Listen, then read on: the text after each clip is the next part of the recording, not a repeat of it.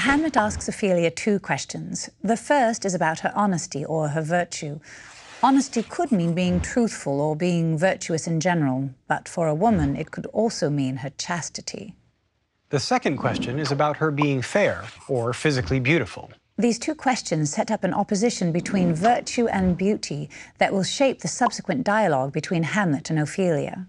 Hamlet first claims that if Ophelia is both virtuous and beautiful, her virtue should not come into contact with her beauty, as if her beauty might corrupt her virtue. Ophelia's optimistic reply is that nothing is a better complement to beauty than virtue, that the two should naturally go together.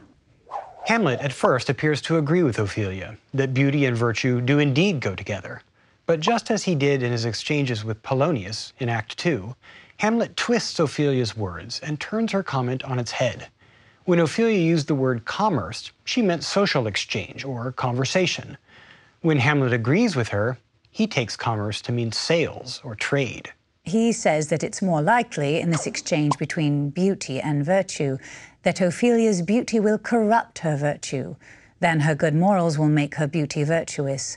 The exchange or trade between beauty and virtue only goes one way. Specifically, he says that her beauty will turn Ophelia's honesty into a bawd. A bawd is a pimp or a go-between. When Hamlet says that this was sometimes a paradox, but now the time gives it proof, he's saying that he used to think that virtue couldn't be corrupted by beauty like this, but now it's been shown to be true. Is Hamlet referring to Ophelia's current situation? I mean, the way that she's going along with her father's plan to spy on Hamlet? Does he know that Claudius and Polonius are listening behind the curtain? It's possible, Ralph, but it's also possible that he's not talking about Ophelia at all, but rather his own mother.